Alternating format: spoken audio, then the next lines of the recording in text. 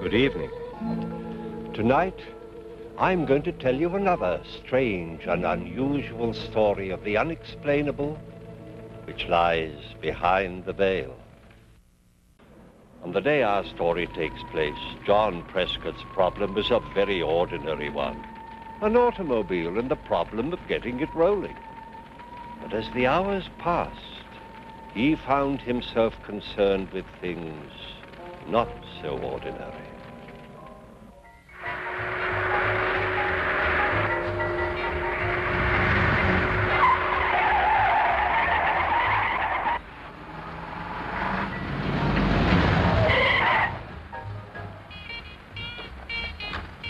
Sorry. You all right? I think so. I'll tell you more when I stop shaking. You did come around there awfully fast.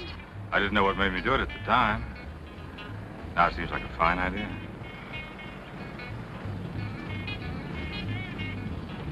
Trouble? My car won't start. Let's have a look at it. Turn it over.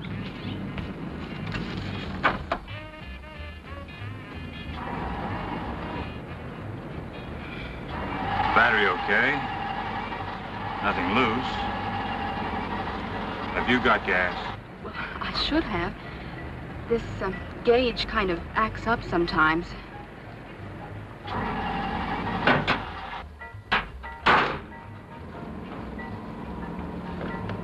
As you say, gas gauges act up sometimes.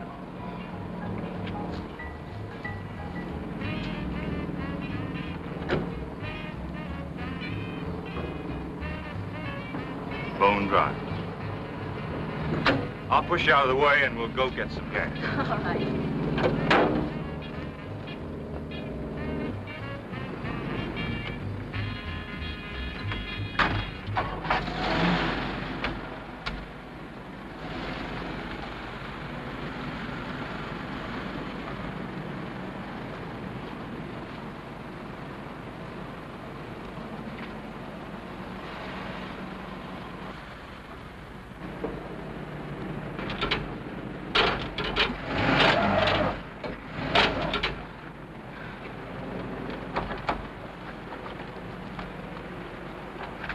No, I'm sorry. No harm done.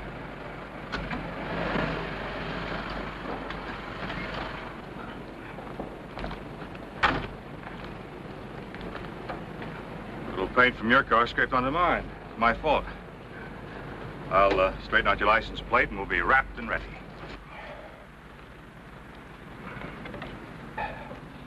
LK333. Meet 5H3872. That ought to serve as a proper introduction. Get in my car. I'll drive you to wherever you want to go. I'm John Prescott, Boston. I'm Lila. Yes, sir.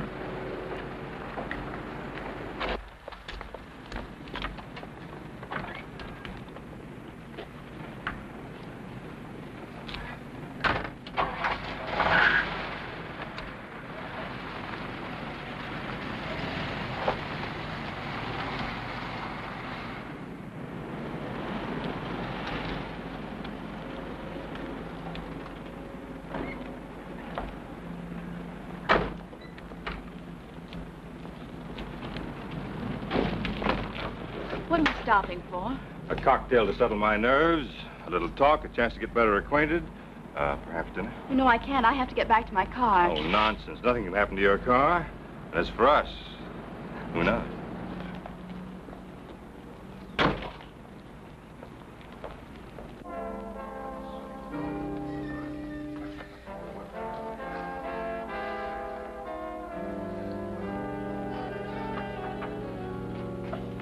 Good evening. Evening. Martini? Thank you. 2 martinis. Yes, sir.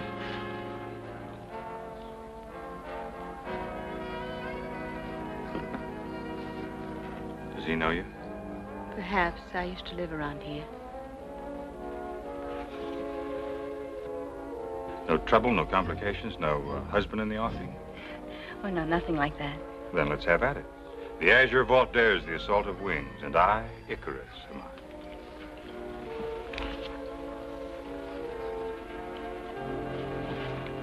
Thank you. To a lovely lady.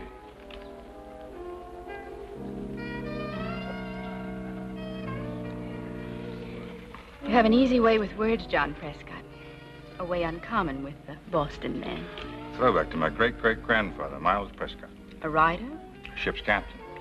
He sailed for the Orient, but was believed lost at sea with all hands. And was he lost? To the family. 20 years later, he was found in Tahiti and refused to come home. That's better. Gardenia's my favorite flower. Compliments you, Sal. Milky white like your skin, warm like your eyes, yet so mysterious, so beautiful, it's almost unreal. Let me talk to Morgan Debs. Let's get out of here. Well, I haven't finished my drink. Please, we must go right away.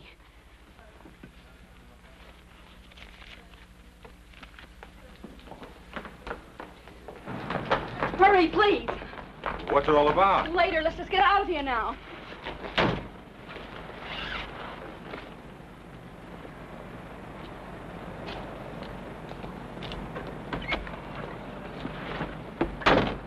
Who's Morgan Debs? I heard the bartender ask for him on the phone. That's what panicked you, isn't it? Yes, now can we please go? I'll tell you about him later.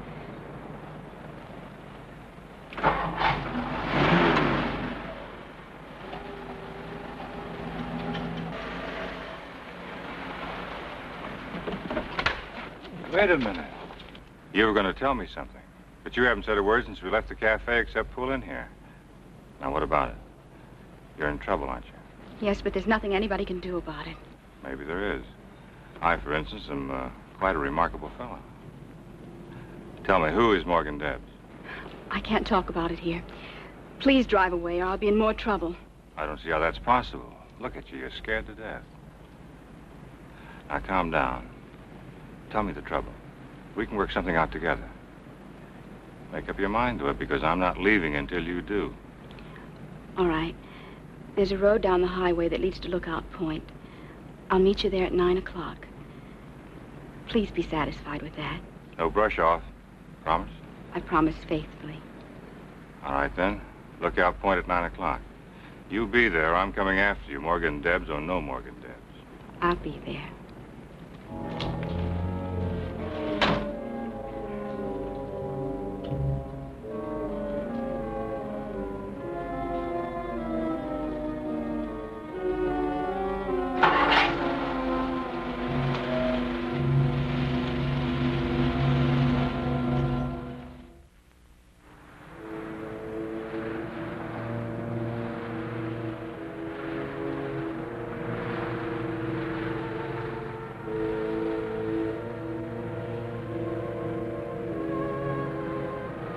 Good girl. You made it. I said I would.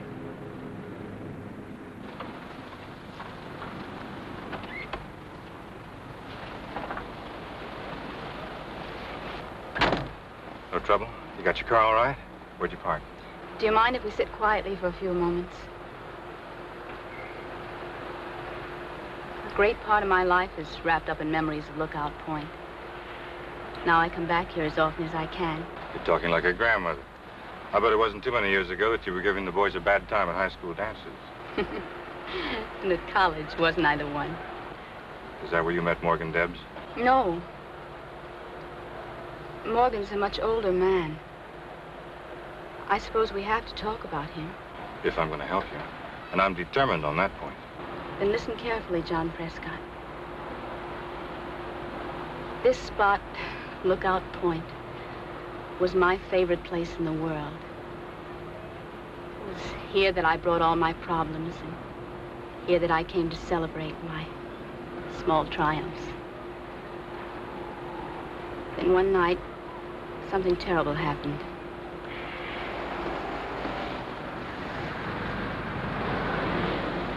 Morgan Debs, you sit tight. I'll slip into my armor and go face the dragon.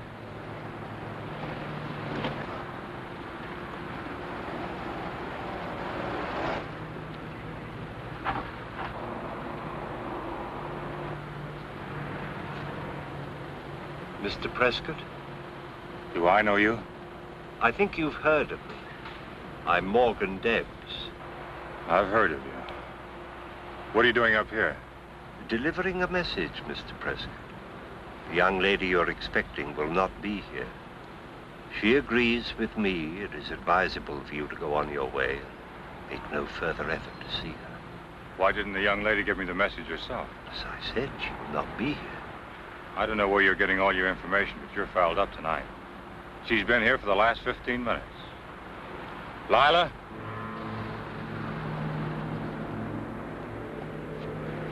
Lila?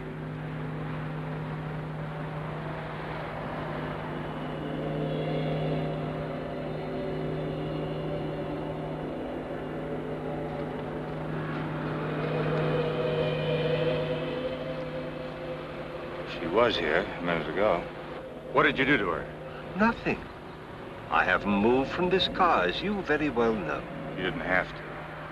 You've got a hold over her. She's scared to death of you. Why? Steady, Charles. We have no quarrel with Mr. Prescott. Now, why don't you just drive on and forget what happened here tonight? Why don't you tell me why I should? Now, remember, Charles, steady. A man can't lose a beautiful girl in the woods and just forget about her. Even if I assure you that she's all right? Then you do know what happened to her. Yes, I know. Well, at least tell me where I can reach her so I can call her or send a note or send flowers. I can't just run away like this. I'm afraid you'll have to, Mr. Prescott. Now, so far, no harm has been done. But if you persist pursuing this matter, innocent people will be hurt. Now, you don't want that to happen, do you? Of course not. But on the other hand, I don't want to go through the rest of my life wondering what this is all about. I'm afraid you have no alternative. Now, just drive on, and I'll take care of everything here. Put me in an awkward position. You put yourself in an awkward position. I'm trying to get you out of it.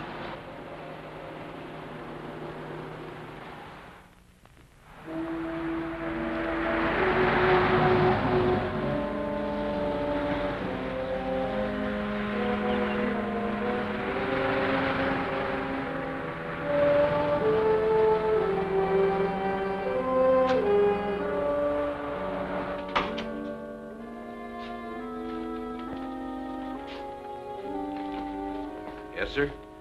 My name is Prescott. I think I should report something that happened tonight. I was at a place called Lookout Point with a girl, and she disappeared. Disappeared? You mean she ran away from you? I don't know. I was sitting with her in my car when a man named Morgan Debs drove up. I got out to talk to him. And when I looked for the girl, she was gone. Well, who's the girl? Lila. I don't know her last name. Did Morgan Debs know her? He must have. After she disappeared, he told me to forget about it. But if something happens to her... Well, what could happen to her? I don't know for sure. But I'll tell you one thing. She was afraid of him. Did she tell you why? She was just about to when he drove up. That's not much, Mr. Prescott. Morgan Debs is a powerful man in this community. I can't very well question him without something a little more substantial to go on. Isn't it enough to know that she was afraid of him? Well, I only have your word for it. If I could talk to the girl... can't you tell me something more about her? She was beautiful, blonde, blue eyes, drove a red sports car. Her name was Lila, and she used to live around here. You ought to be able to recognize her from that. Sorry, I don't. Maybe she was before my time. I've only been sheriff here a year. Where are you headed, Mr. Prescott? I was driving home to Boston. But I don't think I should leave until I make sure that the girl's all right. Well, you get her name, and I'll do what I can to help you. In the meantime, where will you be if anything comes up? I'll be trying to help myself.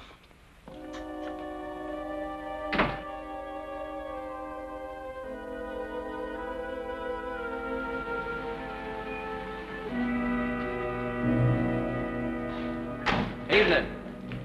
Can I help you? Yes, I want to talk about a girl. Well, a man that can't find time for that is a coward. This is a particular girl. Blonde, blue eyes.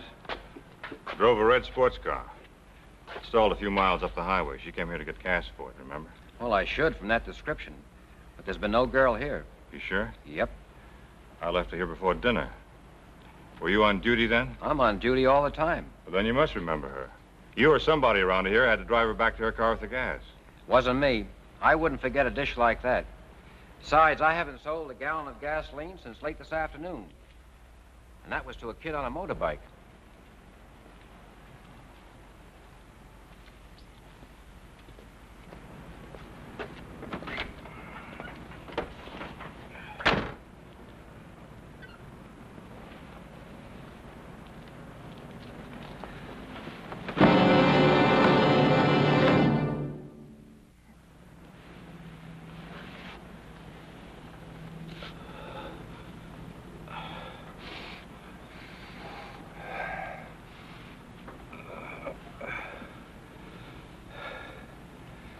Thanks. You must be doing something somebody don't want you to do. Looks that way. Did you see who it was? No. I heard a car, thought it was business, came out here and found you.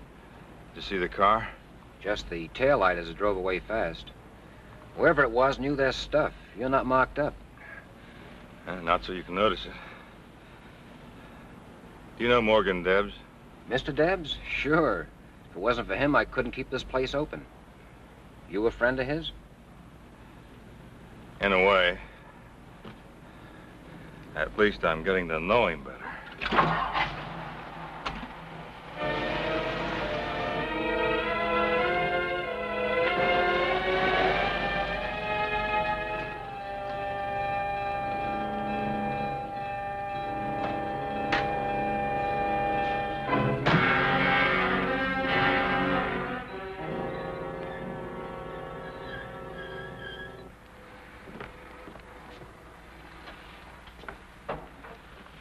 Sorry, mister, we're closed. All I want from you is information. Remember me? Can't say I do. I was in here with a lady. Could be. I don't see everybody. Bar gets busy. We were here early. You wouldn't forget her. Beautiful, blonde. Who was she? You say you were with her, don't you know? I'm trying to be very patient with you. We sat right there, ordered 2 martinis. You recognized the girl, went to that phone and called Morgan Debs. Who's Morgan Debs? Quit clowning. The girl and I both heard you ask for him. All right, so I called Morgan Debs. A lot of people call him. He's a big man. The girl got scared when she heard his name. Why? Why don't you ask Morgan Debs? I'm working up to him. Right now, I'm asking you. I don't know. Everybody has dame trouble sooner or later. Why don't you have a nightcap? This is no dame trouble. This is a lady. Now, who is she and what is she afraid of? I don't know. Her first name is Lila. What's the rest of it? I don't know, I tell you. You knew enough to make that phone call. I'd suggest you tell me while you still can. I can't, mister. I can't. Choke away, but I can't tell you. Kirby! Lila Kirby. Does she live around here? She did. A mile on the highway. Turn left. That's better.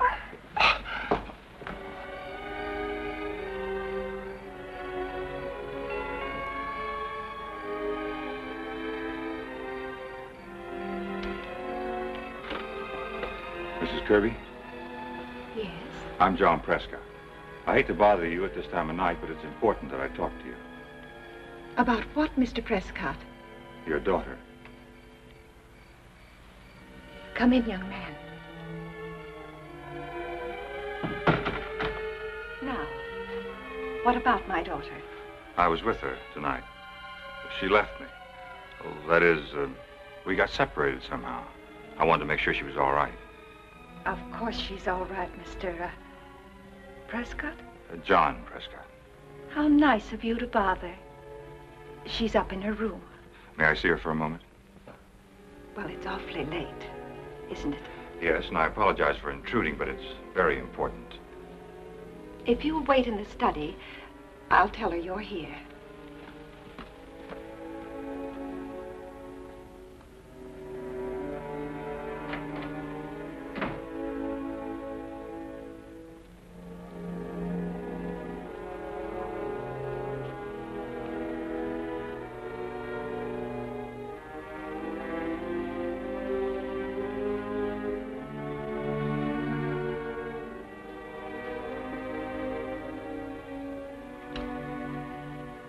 You're a difficult man, Mr. Preston.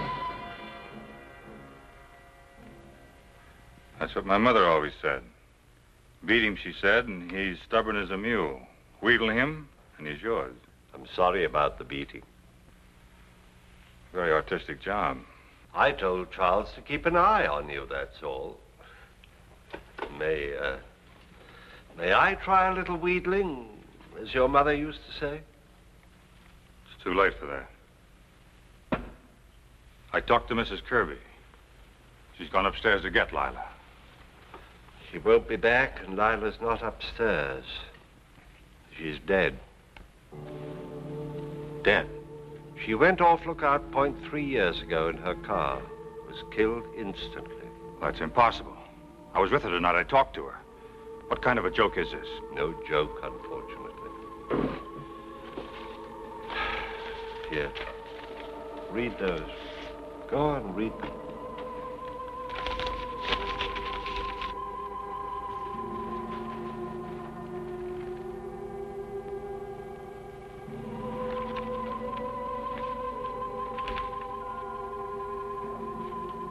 If Lila is dead, who was I with tonight? I think you were with Lila Kirby. That's ridiculous. I can't explain it. This is the second time she's reappeared. She seems to be drawn to Lookout Point, the scene of the accident. And, when you get there, she disappears? Yes. I was hoping this time would be the end of it. According to these, you were with her. Yes. Lila's impulsive. I was the guardian for her father's estate, and there were things I had to discuss with her. On the night in question, she didn't like the things that I was saying and started to drive away. What about Mrs. Kirby? She's gone upstairs to get Lila. She is Lila's mother, isn't she? Yes, and my sister. Lila's death was a terrible shock to her from which she hasn't completely recovered. That's why I want to keep the news of these reappearances away from her. Anything that reopened the tragedy to her might result in her becoming completely deranged. I don't know.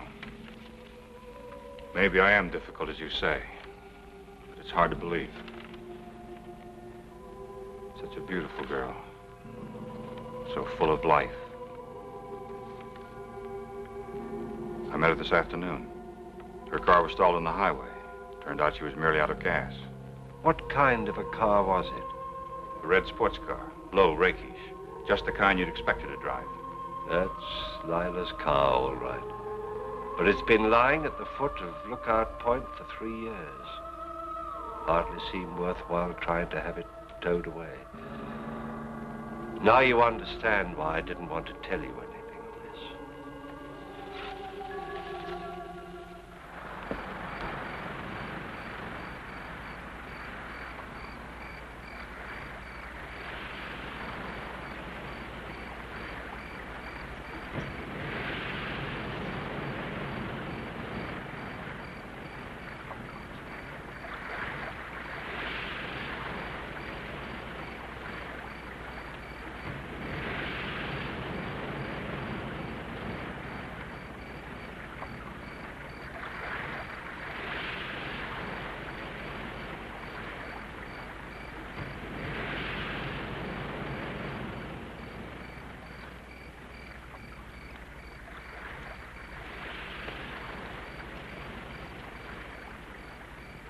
LK 333. Meet 5H3872. Did John actually see Lila? How can we ever truly know? But of this we are sure. It is not the only case of this kind which has been reported. In my pursuit of these strange and unusual happenings, I've come across several other such occurrences. Experts have a name for this, but to define it is not to explain it. The explanation still lies beyond our present understanding.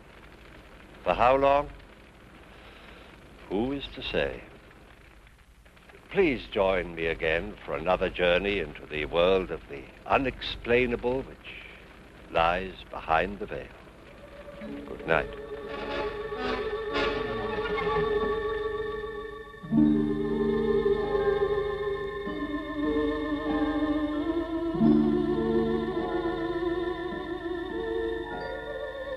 Thank you.